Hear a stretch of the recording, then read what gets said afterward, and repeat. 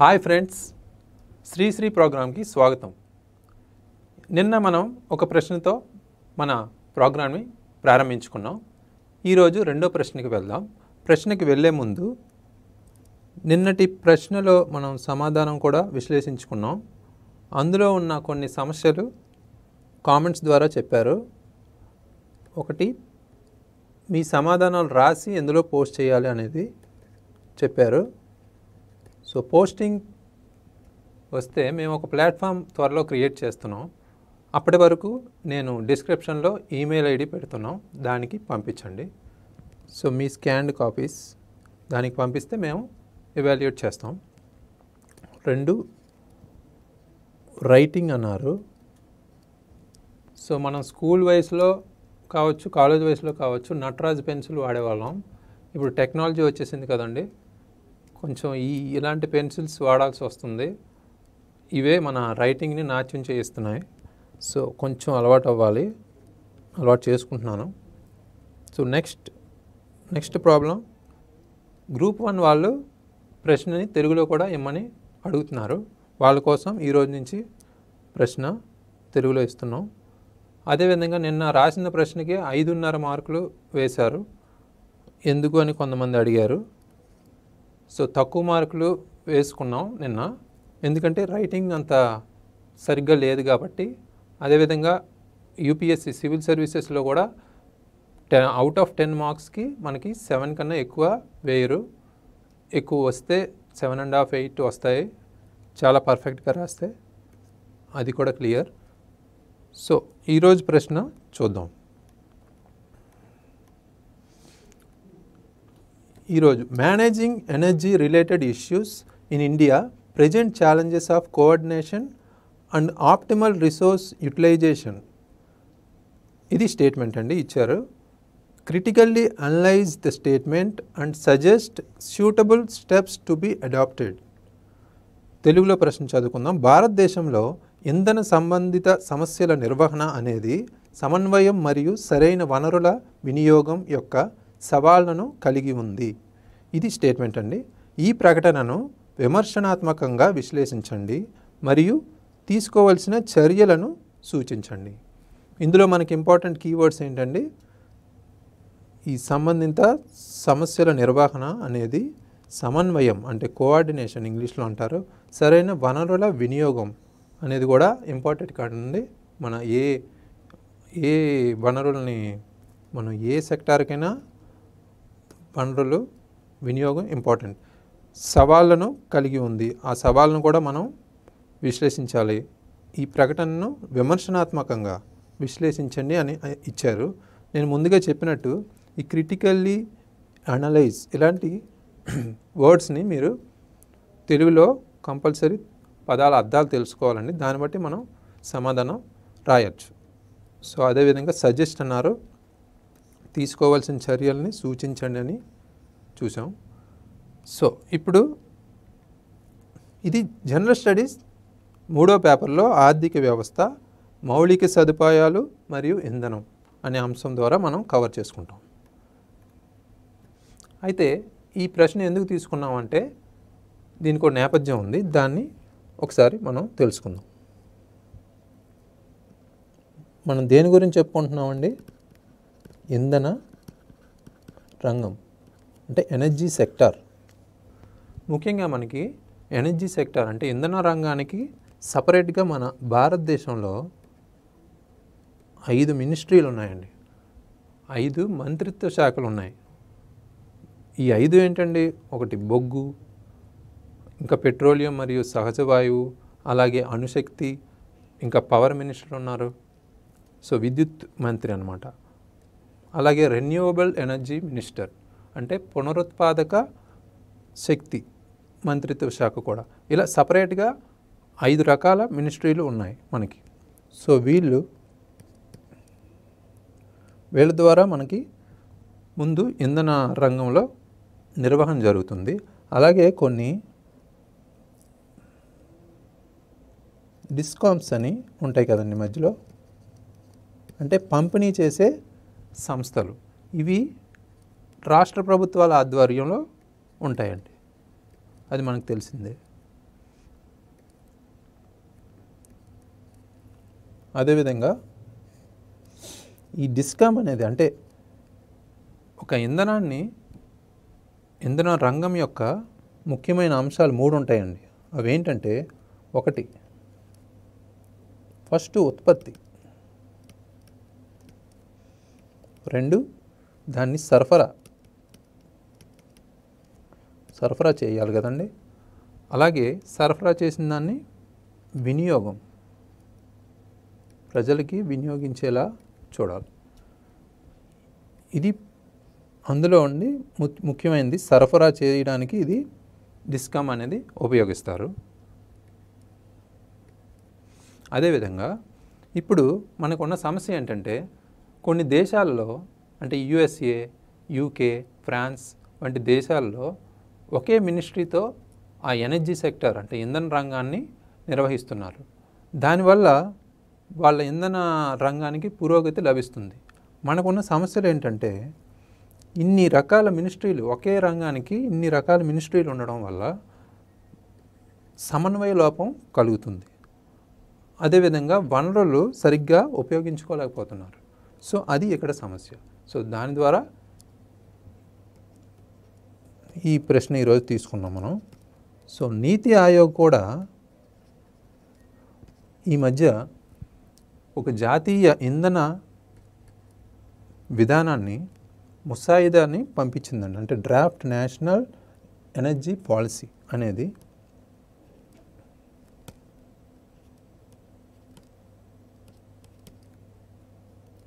ముసాయిదాని రూపొందించింది. అందులో ఏం పేర్కొందంటే, ఇప్పుడున్న 5 మినిస్ట్రీలు కాకుండా మొత్తానికి యూనియన్ మినిస్ట్రీ ఆఫ్ ఎనర్జీ అని ఒకటి క్రియేట్ చేసి, అందులో వివిధ ఈ రంగాన్ని నిర్వహించడానికి మాత్రం రకరకాల ఏజెన్సీలను పెట్టుకోవచ్చు అని ఇందులో చెప్పారు. ఒక 5 agencies. So energy data related agency, transmission related, అలాగే రకరకాల రెగ్యులేటర్ రిలేటెడ్. సో అలా 5 ఏజెన్సీస్ని ఒకే యూనియన్ మినిస్ట్రీ ఆఫ్ ఎనర్జీ ద్వారా నిర్వహిస్తారన్నమాట. సో తర్వాత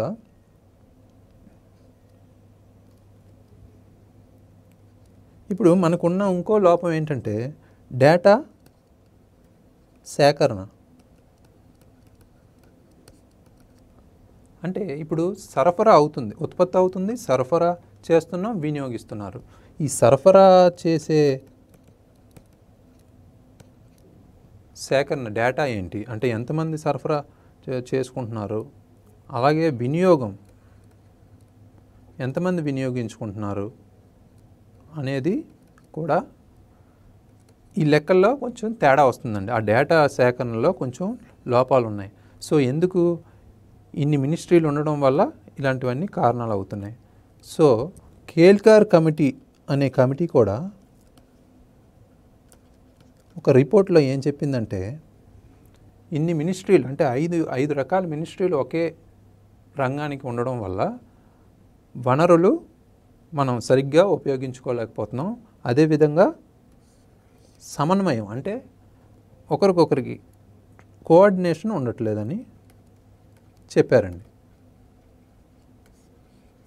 సో ఇలా మనం ఈ ఆన్సర్కి కావాల్సిన ఇన్పుట్స్ అన్నీ మనం ఒక నేపథ్యం కూడా తెలుసుకున్నాం. సో ఇప్పుడు బ్యాక్గ్రౌండ్స్ ద్వారా మనం ఇంట్రడక్షన్ నుంచి బాడీ నుంచి కంక్లూజన్ వరకు మొత్తం ఆన్సర్ ఎలా రాయాలో చూసుకుందామండి. So first introduction.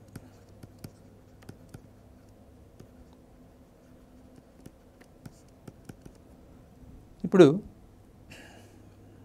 ఇక్కడ హైలైట్ ఇష్యూ ఏంటండి, ఇంధన రంగం యొక్క విశేషం అంశం అదే, అసలైంది అదే. ముందుగా మనం చేయాల్సింది ఏంటి, ఇందులో ముఖ్యమైన అంశాలన్నీ ఒక చోట రాసుకోవాలని చెప్పాను మీకు ప్రతి ప్రశ్నకి. అదేంటంటే అది ఒక ప్రాక్టీస్లా మనకి ఉండాలి. ఇప్పుడు మనం ప్రతిసారి పేపర్ మీద రాసుకోవడానికి అవ్వదు. అప్పటికప్పుడు మనం మైండ్లోనే ఆ అంశాలు గుర్తుకొస్తే వెంటనే దాన్ని ఒక స్ట్రక్చర్ రూపంలో మనం ఎగ్జామ్లో ప్రజెంట్ చేయొచ్చు. సో మనం ప్రస్తుతానికి మన సౌలభ్యం కోసం ఇక్కడ రాసుకున్నాం కదండి ఇందాక. ఆ ఇన్పుట్స్లో మన ప్రభుత్వ విధానాలు ఏంటి, మన ప్రభుత్వంలో ఈ ఇంధన రంగానికి సంబంధించిన అంశాలు ఏంటి, అంటే కమిటీలు ఉన్నాయా, విధానాలు ఉన్నాయా, అలాగే ఎవరైనా ఎక్స్పర్ట్ సలహాల మేరకు మనం ఏం చేయగలం, ఇలాంటివన్నీ మనం ఈ ఆన్సర్లో పొందుపరుస్తూ రాయించండి. సో ఇప్పుడు ఇంట్రడక్షన్కి వస్తే ముఖ్యంగా భారతదేశం యొక్క ఎనర్జీ గురించి మనం మాట్లాడుతున్నాం, ఎనర్జీ రంగం. సో ఎనర్జీ రంగంలో భారతదేశం ఎలా ఉంది పరిస్థితి, అంటే దానికి ఏమైనా కరెంట్ అఫైర్స్ పరంగా ఏమైనా అంశాలు ఉన్నాయా? ముందు ఎనర్జీ రంగాన్ని ఉద్దేశించి ఒక సెంటెన్స్, అంటే భారతదేశంలో ఇప్పుడు ఇంధన రంగంలో భారతదేశం ఏ స్థానంలో ఉందని రాయొచ్చు.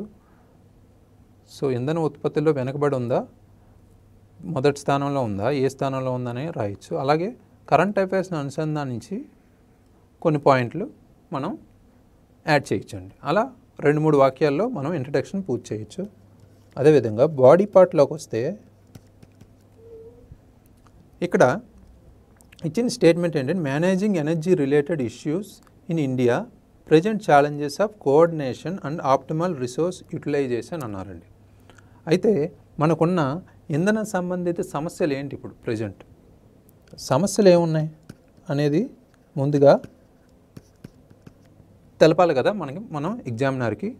సో ఆ సమస్యలు ఏవేవి ఉన్నాయి అంటే ఇక్కడున్న ఎనర్జీ రంగంలో మనం భారతదేశంలో ఇందాకే చెప్పుకున్నాం నేపథ్యంలో, భారతదేశంలో ఎనర్జీ సెక్టార్లో మనకి ఇన్ని మినిస్ట్రీలు ఉన్నాయి, అదొక సమస్యగా మనం రాయొచ్చు. అదేవిధంగా సమన్వయం కోల్పోతున్నాం దానివల్ల, అవి రాయొచ్చు. అంతేకాకుండా ఈ డేటా లోపాలు ఉన్నాయని చెప్పుకున్నాం, డేటా సేకరణ లోపాలు, అవి కూడా రాయొచ్చు.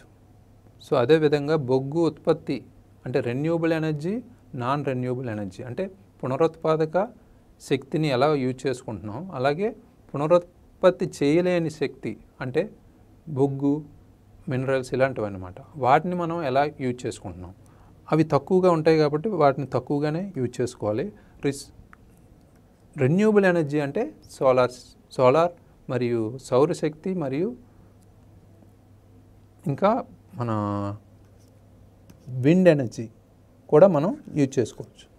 సో ఇలా ఎలా పురోగతి సాధించవచ్చు అనేది ఇప్పుడు ఆ ప్లేస్లో మనం ఆ సమస్యలు ఏంటి అనేది కూడా మనం చూసుకోవాలి. So next critically analyse the statement and suggest suitable steps to be adapted అన్నారు. అయితే ఇక్కడ సమన్వయం జరగట్లేదని మనం ఇందాక నుంచి అనుకుంటున్నామండి. కోఆర్డినేషన్ అండ్ ఆప్టిమల్ రిసోర్స్ ఈ స్టేట్మెంట్ ఇచ్చాడు కదండి, ఈ స్టేట్మెంట్ని మనం వివరించాలి కదా. So challenges of coordination and resource utilisation అన్నారు. సో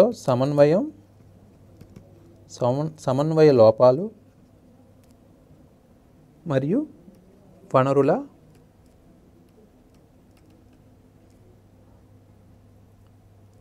వనరుల వినియోగం అని కూడా మనం ఒక సైడ్ హెడ్డింగ్ ద్వారా. అయితే ఇప్పుడు మనం సౌరశక్తిని ఎలా యూజ్ చేసుకుంటున్నాం, అలాగే తీర ప్రాంతాల యందు మనం ఎక్కువగా విండ్ ఎనర్జీని ఉపయోగించుకుంటాం, పవన శక్తి మరియు అలలతో కూడిన శక్తి కూడా మనం ఉపయోగించుకుంటాం. అందులో లోపాలు ఏమైనా ఉన్నాయా అలాంటివి కూడా రాయించండి. సో ఇప్పుడున్న నాన్ రెన్యూబుల్ ఎనర్జీస్ మనం తక్కువగా సులువుగా వాడుకుంటేనే మనం ఫ్యూచర్లో కొంచెం వాటిని ఉంచుకోగలం. సో దాని ప్లేస్లో మనం రెన్యూబుల్ ఎనర్జీ సోర్సెస్ అంటే పునరుత్పాదక శక్తిని, ఇంధనాన్ని ఉపయోగించుకోవాలి. అంటే సౌరశక్తి, పవనశక్తి మరియు అలల శక్తి ఇలాంటివన్నీ. సో ఇప్పుడు సమన్వయ లోపాలు ఏమేమి ఉన్నాయి అంటే ఇన్ని మినిస్ట్రీలు ఉండడం వల్ల మనకి కోఆర్డినేషన్ సరిగ్గా లేదని మనం తెలుసుకున్నాం, అవి కూడా ఇక్కడ మెన్షన్ చేయొచ్చు. అలాగే తీసుకోవాల్సిన చర్యలు అని ఇక్కడ రాశారు, తీసుకోవాల్సిన తగిన చర్యలను సూచించండి అనేది చెప్పారు. ఫైనల్గా మనం అది ఒక 2-3 పాయింట్లలో రాయాలి. అంటే నీతి ఆయోగ్ ఒక ముసాయిదాని తయారు చేసింది, ఏంటి జాతీయ ఇంధన విధానం యొక్క ముసాయిదా తయారు చేసింది. అందులో ఏం చెప్పింది, ఈ అన్ని మినిస్ట్రీలు కలిపి ఒక మినిస్ట్రీ కింద ఏకతాటిగా ఉపయోగించుకుంటే కోఆర్డినేషన్ అంటే సమన్వయం సరిగ్గా ఉంటుంది అని నీతి ఆయోగ్ చెప్పింది. సో అది కూడా ఆ పాయింట్లో కూడా మనం యూజ్ చేసుకోవచ్చు. అదేవిధంగా కమిటీలు ఏమైనా సిఫార్సులు ఏమైనా ఇచ్చాయా అంటే రిపోర్ట్ల ద్వారా మనం ఏమైనా యాడ్ చేసుకోవచ్చు కొన్ని పాయింట్లు. ఇందాక చెప్పాను కేల్కర్ కమిటీ రిపోర్ట్ ద్వారా మనం ఒక 2-3 సెంటెన్స్లు కూడా రాయొచ్చు. సో తీసుకోవాల్సిన చర్యల్లో భాగంగా మనం ఇలా 2-3 పాయింట్లో యాడ్ చేసుకోవచ్చు. కంక్లూజన్కి వచ్చేసరికి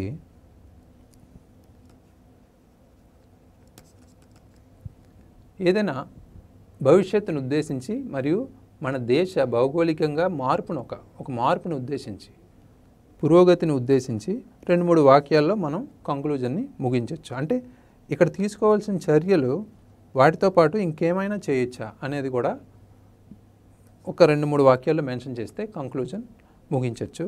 సో ఇలా ఒక సమాధానాన్ని స్ట్రక్చర్లో మనం రాసుకుంటే చాలా బాగుంటుందండి. ముఖ్యంగా చాలామంది అడుగుతున్నారు మధ్య మధ్యలో మనం తెలుగులో రాసేటప్పుడు ఇంగ్లీష్ వర్డ్స్ యూజ్ చేయొచ్చా అని అడుగుతున్నారు. మనం రెగ్యులర్గా రాసే భాషలోనే మనం రాయొచ్చండి. కాకపోతే కొన్ని పదాలు మంచి పదాలు ఉపయోగిస్తూ రాస్తే చాలా మంచిది. ఇంగ్లీష్ పరంగా చూసుకుంటే మనం ఏమైనా ఎఫ్డిఐ ఫర్ ఎగ్జాంపుల్ ఎఫ్డిఐ అనేది ఏంటో ఒకసారి బ్రాకెట్లో పెట్టి మనం ముందు రాసేటప్పుడు మొదటిగా ఉపయోగించేటప్పుడు ఎఫ్డిఐ అంటే ఏంటో ఒకసారి బ్రాకెట్లో దాన్ని పూర్తిగా రాసి ఫారెన్ డైరెక్ట్ ఇన్వెస్ట్మెంట్ అంటారు కదండి. సో అలా ఫుల్ ఫామ్ ఒకటి రాసి తెలుగులో, అలాగే ఎస్డిజి సస్టైనబుల్ డెవలప్మెంట్ గోల్స్ సుస్థిరాభివృద్ధి లక్ష్యాలు అని ఒకసారి రాసేసి తర్వాత మనం ఎస్టీజీగా ఎస్డిజి అని మనం ఎక్కడ పెడితే అక్కడ యూజ్ చేసుకోవచ్చు. మొదట మనం తెలుగులో మాత్రం ఒకసారి బ్రాకెట్లో మనం యూజ్ చేసుకోవడం మంచిది. ఉన్న టైంలో చాలా ఫాస్ట్గా చాలా తక్కువ పదాల్లో అంటే ఇక్కడ పదాలు 150 పదాలు మించకూడదని రాశారు. మనకు ఇచ్చే షీట్ కూడా 2 షీట్లే ఇస్తారు. అంటే ఒక పక్క రెండో పక్క ఆ గ్యాప్లో మనం ఆ మినిమం టైంలో ఎంత ఫాస్ట్గా ఉన్న ముఖ్యమైన అంశాలన్నీ కలగలుపుకొని ఒక ఆన్సర్ రాస్తామో అదే ఇంపార్టెంట్ అండి. సో ఇది ఈజీగా రాదండి, ఇది ప్రాక్టీస్ ద్వారా వస్తుంది. సో అందుకనే మేము ఈ ప్రోగ్రామ్ని స్టార్ట్ చేసాం. మీరు డైలీ ప్రాక్టీస్ చేస్తుంటే కంపల్సరీ మార్పు ఉంటుంది. సో ఇప్పుడు ఈరోజు రాసిన స్టూడెంట్ ఆన్సర్ చూద్దాం. దాన్ని బట్టి మనకి ఎలా రాయాలో కూడా తెలుస్తుంది. సో ఇంట్రొడక్షన్ ఏం చేశారో చూద్దాం. యుఎస్ఏ, చైనా మరియు రష్యా తరువాత భారతదేశం ప్రపంచంలో 4వ అతిపెద్ద ఇంధన వినియోగదారు. చూడండి, యుఎస్ఏ, చైనా, రష్యా తర్వాత మన దేశం 4వ అతిపెద్ద ఇంధన వినియోగదారుడు. అంటే ఇంధనాన్ని వినియోగించుకుంటున్నారని. జనాభా పెరుగుదల, పట్టణీకరణ మొదలైన అంశాల ద్వారా వినియోగం పెరుగుతుంది. సో మనం జనాభా పెరుగుదల కారణంగానే కదండి, పట్టణీకరణ వల్లే కదా ఎక్కువ ఇంధనం అవసరం అవుతుంది. సో ఇంధన రంగానికి సంబంధించి ఒక స్మాల్ ఇంట్రడక్షన్, అంటే భారతదేశంలో ఇంధన రంగం సంబంధించి పరిస్థితి ఎలా ఉందనేది 2-3 సెంటెన్స్లో రాశారు. బాగుంది. నెక్స్ట్, ఇంధన సంబంధిత సమస్యలు అని పెట్టారండి. మనం అనుకున్నట్టు సమస్యలు కంపల్సరీ అందులో మెన్షన్ చేశారు కాబట్టి రాయాలి. పునరుత్పాదక మరియు పునరుత్పత్తి కాని ఇంధనాన్ని సమతుల్యం చేయడం. భారత భౌగోళిక సామర్థ్యంలో 10% మాత్రమే ఉపయోగించారు. అంటే ఇక్కడ ముందుగానే మనం అనుకున్నాం పునరుత్పాదక పునరుత్పత్తి కాని ఇంధనాన్ని సమతుల్యం చేయడం అంట. అంటే renewable energy రిసోర్సెస్ని non renewable energy రిసోర్స్ని సమతుల్యం చేయాలి. అంటే ఎక్కడ ఏది వాడుకోవాలో వాడుకోవాలి. సో ఇప్పుడు సౌరశక్తిని మరియు పవన శక్తిని అదేవిధంగా అలల శక్తిని ఉపయోగించుకుంటే మనం బొగ్గు అంటే నాన్ రెన్యూబుల్ అంటే పునరుత్పత్తి మళ్ళీ చేయలేని వాటిని మనం కొన్ని రోజులు మనం ఉపయోగించుకోవడానికి వీలవుతుంది. రెండో పాయింట్, భారత భౌగోళిక సామర్థ్యంలో 10% మాత్రమే ఉపయోగించారు. అంటే మనకున్న కెపాసిటీలో వీళ్ళు 10% మాత్రమే యూజ్ చేసుకుంటున్నారు, రిమైనింగ్ వేస్ట్ అవుతుంది అన్నది ఇతని ఉద్దేశం. పంపిణీ వ్యవస్థలో సమస్యలు, అంటే ఇక్కడ చెప్పుకున్నాం కదండి, డిస్కామ్ అంటే డిస్ట్రిబ్యూషన్ కంపెనీస్, దీన్నే పంపిణీ వ్యవస్థ అంటారు. సో ఇవి రాష్ట్ర ప్రభుత్వం ఆధ్వర్యంలో ఉంటుంది. అది ఫైనల్గా కేంద్ర పవర్ మినిస్టర్ నిర్వహించుకుంటారు. సో ఇందులో సమస్యలు ఉన్నాయని చెప్తున్నారు. విద్యుత్ ఉత్పత్తి సామర్థ్యం తక్కువగా ఉంది. అంతే కదండి, మనం ఉత్పత్తి సామర్థ్యం చాలా తక్కువగా ఉందంట, అది మెన్షన్ చేశారు. అన్ని ప్రాంతాలకు విద్యుద్దీకరణ చేయలేకపోతున్నాం, అంటే కొన్ని రూరల్ ఏరియాస్ కూడా మనం విలేజెస్కి మనం విద్యుదీకరణ చేయలేకపోతున్నాం, అది ఒక సమస్యగా ఇక్కడ పేర్కొన్నారు. అంటే ఇక్కడ ఉన్న సమస్యలన్నీ ఇక్కడ క్లుప్తంగా పాయింట్స్ రూపంలో రాశారు. బాగుంది. సమన్వయం మరియు వనరుల కేటాయింపు యొక్క సవాళ్ళు అని రాశారండి, సైడ్ హెడ్డింగ్ పెట్టారు. ఇందులో మొదటి పాయింట్, మొత్తం ఇంధన రంగాన్ని 5 మంత్రిత్వ శాఖలు నిర్వహించడం వల్ల సమన్వయ సమస్యలు వస్తున్నాయి. ఇది ముందుగానే మనం నేపథ్యంలో చెప్పుకున్నాం. అంటే ఒక ఎనర్జీ సెక్టర్ని 5 మంత్రిత్వ శాఖలు నిర్వహిస్తుండడం సమన్వయ లోపాలు, అంటే కోఆర్డినేషన్ సరిగ్గా ఉండకపోవడం లాంటి సమస్యలు వస్తాయని చెప్పారు. బాగుంది. నెక్స్ట్ పాయింట్, బొగ్గు విద్యుత్ పెంపు కోసం పునరుత్పాదక ఇంధన చర్యలకు ఐఎన్డిసి లక్ష్యాలు పిలుపునివ్వడం మరొక సమస్య. ఇక్కడ ఐఎన్డిసి లక్ష్యాలు అంటే ఏంటండి? గ్రీన్ హౌస్ గ్యాసెస్ని తగ్గించడం కోసం వివిధ దేశాలు, అంటే యుఎన్ఎఫ్సిసి అంటే United nations framework of climate change, అంటే వాతావరణంలో వచ్చే మార్పులకు ఉద్దేశించి ఒక కన్వెన్షన్ ఉందండి ఐక్యరాజ్య సమితిది. దానికి సంబంధించి ప్రతి దేశం జాతీయ పరంగా ఉపయోగాన్ని, అంటే ఈ ఐఎన్డిసి డొమెస్టిక్, అంటే మన దేశంలో ఉన్న పునరుత్పాదక ఇంధన చర్యలకు ఐఎన్డిసి లక్ష్యాలు పిలుపునివ్వడం మరొక సమస్య అన్నారు. అంటే ఆ గ్రీన్ హౌస్ గ్యాసెస్ని తగ్గించడం కోసం మనం బొగ్గు ఉత్పత్తి లాంటివి, అంటే నాన్ రెన్యూబుల్ ఎనర్జీ సోర్సెస్ని తగ్గించుకోవాలని ఇక్కడ లక్ష్యాలు పెట్టుకున్నాం కదండి ఐఎన్డిసి. సో అది ఒక సమస్యగా ఇక్కడ చెప్తున్నారు. గిరిజన భూములలో బొగ్గు తవ్వకం కోసం గిరిజనులను బహిష్కరించడం ఒక సమన్వయ సమస్య. అంటే ఈ గిరిజన భూములలో బొగ్గు కోసం, బొగ్గు అసలే తక్కువ ఉంటుంది కదండి. సో ఆ గిరిజన భూములు కూడా వదలకుండా గిరిజనులను బహిష్కరిస్తూ ఈ గిరిజన భూములను బొగ్గు తవ్వడం వల్ల ఇది ఒక సమన్వయ సమస్య, అంటే కోఆర్డినేషన్ ప్రాబ్లంలా తయారైందని చెప్పారు. బాగుంది. తీర ప్రాంతాలు పవన మరియు అలల శక్తిని ఉత్పత్తి చేయగలవు. ముఖ్యంగా మనకి భారతదేశాన్ని చూసుకుంటే సుదీర్ఘమైన తీర ప్రాంతం కలిగి ఉందండి. మనం రెన్యూబుల్ ఎనర్జీని పుష్కలంగా మనం ఉపయోగించుకోవచ్చు. అందులో ముఖ్యంగా పవన శక్తి, అదేవిధంగా అలల శక్తి, అంటే విండ్ ఎనర్జీ అండ్ టైడ్ ఎనర్జీని ఉత్పత్తి చేయగలవు. సో కానీ దానిపై దృష్టి పెట్టడం లేదు. అంటే మన భారతదేశంలో ఉన్న నాయకులు దానిపై దృష్టి పెడితే వీటిని సులువుగా ఉపయోగించుకోవచ్చు. అదేవిధంగా వనరుల కేటాయింపు ఐఎన్డిసి లక్ష్యాలకు అనుగుణంగా లేవు, తగిన నిధులు కూడా లేవు అని రాశారండి. ఐఎన్డిసి లక్ష్యాలు అంటే ఏంటండి? అంటే 2022కి మనం 175 గిగావాట్ ఎనర్జీని, అంటే ఇంధనాన్ని మనం ఉత్పత్తి చేసుకోవాలి అనేది ఇది ఒక టార్గెట్ అండి ఐఎన్డిసి. సో దానికి అనుగుణంగా మనకి వనరుల కేటాయింపు కానీ నిధులు కానీ లేవని ఇక్కడ పాయింట్ అండి. నెక్స్ట్, చిన్న జల విద్యుత్ పునరుత్పాదక ఇంధన మంత్రిత్వ శాఖ పరిధిలో ఉండగా పెద్ద ప్రాజెక్టులు విద్యుత్ మంత్రిత్వ శాఖలో, అంటే పవర్ మినిస్ట్రీ లో ఉన్నాయి. ఇవి సమన్వయ సమస్యలకు కలిగిస్తున్నాయి. అంటే చిన్న ప్రాజెక్టులన్నీ ఈ రిసోర్స్ ఎనర్జీ, అంటే రెన్యూబుల్ ఎనర్జీ మినిస్టర్ చేతిలో ఉండగా పెద్ద ప్రాజెక్టులేమో పవర్ మినిస్ట్రీ చేతిలో ఉన్నాయని, వాళ్ళ మధ్యన కోఆర్డినేషన్ సరిగ్గా ఉండకపోవడం వల్ల సమస్యలు కలిగిస్తున్నాయని రాశారండి. బాగుంది. పీపీపీ ప్రాజెక్టులలో ప్రైవేట్ రంగాలు మరియు ప్రభుత్వ రంగాలు మధ్య సమన్వయం సరిగ్గా లేదని రాశారండి. అంటే ఒక పీపీపీ అంటే ఏంటండి? పబ్లిక్ ప్రైవేట్ పార్ట్నర్షిప్ ప్రాజెక్టులలో ప్రైవేట్ రంగాలు మరియు ప్రభుత్వ రంగాలు కలగలుపుకొని ఒక ప్రాజెక్ట్ని నిర్వహిస్తాయండి. సో వాళ్ళ మధ్య సమన్వయం సరిగ్గా లేదంట, అది ఒక సమన్వయ లోపం అని రాశారు. బాగుంది. ఇప్పుడున్న సమస్యలకి ఏ చర్యలు తీసుకుంటే మనం ఇంకా బాగా ఉత్పత్తి చేయగలం అనేది ఇక్కడ రాశారు. తీసుకోవాల్సిన చర్యలు, నీతి ఆయోగ్ చెప్పిన విధంగా యూకే, యుఎస్ఏ దేశాలలో వలె ఒకే ఇంధన మంత్రిత్వ శాఖను అవలంబించవచ్చు. ఇందాక మనం చెప్పినట్టు నేపథ్యంలో వివిధ దేశాల్లో ఒకే ఇంధన మంత్రిత్వ శాఖని ఉపయోగించుకుంటున్నారు కదండి. అలాగే మన దేశంలో కూడా ఉపయోగించాలని నీతి ఆయోగ్ ద్వారా మనం తెలుసుకున్నాం. సో అది అవలంబిస్తే బాగుంటుందని ఇక్కడ రాశారు. నెక్స్ట్, బొగ్గు, చమురు మరియు వాయువు మొదలైన వాటిని సున్నితంగా వాడుతూ పునరుత్పాదక శక్తిని పెంచాలి. ఇందాక చెప్పుకున్నాం కదండి, మనకున్న నాన్ రెన్యూబుల్, అంటే మళ్ళీ మనం ఉత్పత్తి చేయలేని, పునరుత్పాదక శక్తి చేయలేని కొన్ని శక్తిని మనం సరిగ్గా యూజ్ చేసుకోవాలంటే సున్నితంగా అంటే తక్కువగా ఉపయోగించుకుంటే ప్రస్తుతం ఉన్న బొగ్గు విద్యుత్ ప్లాంట్లను సమర్థత కోసం సూపర్ థర్మల్ ప్లాంట్లకు అప్గ్రేడ్ చేయాలి. ఇప్పుడున్న ప్లాంట్లకు అప్గ్రేడ్ చేసుకోవాలన్నమాట. సూపర్ థర్మల్ ప్లాంట్లకి అప్గ్రేడ్ చేయాలని ఇక్కడ మెన్షన్ చేశారు. బాగుంది. హెల్ప్ మోడల్ వంటి వాటికి ప్రేరణ ఇవ్వడం.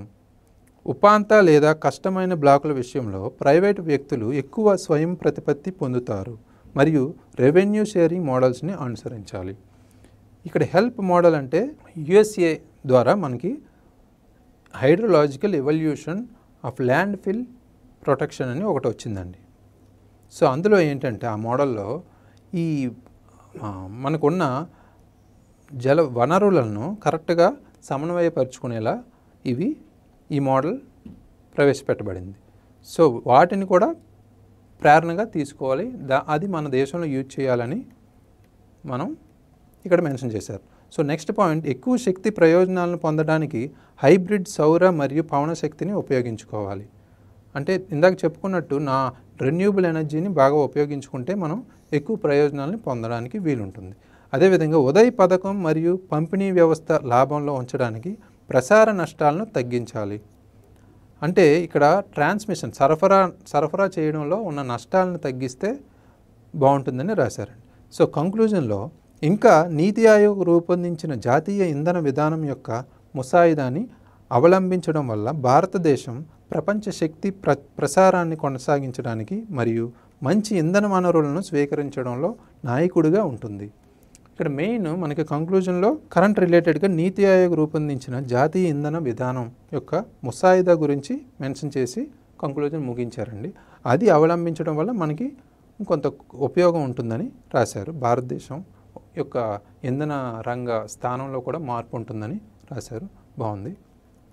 మొత్తం మనం ఆన్సర్ని గమనిస్తే మనం ఈజీగా ఈరోజు కరెక్ట్గా ఒక స్ట్రక్చర్ రూపంలో ఆన్సర్ రాశారండి. సో అవుట్ ఆఫ్ 10 6 వేస్తున్నామండి ఈరోజు. సో మీరు కూడా ఈరోజు ఆన్సర్ రాసి పంపించండి. రేపటి ప్రశ్న కూడా మేము డిస్క్రిప్షన్లో ఇస్తాము, దానికి కూడా మీరు సిద్ధంగా ఉండండి. సో ఈరోజు మన సెషన్ని మరొక శ్రీశ్రీ గారి కొటేషన్తో ముగించుకుందాం. కన్నీళ్లు కారిస్తే కాదు, చెమట చుక్క చిందిస్తేనే చరిత్రని తిరగరాయగలవని గుర్తుంచుకో.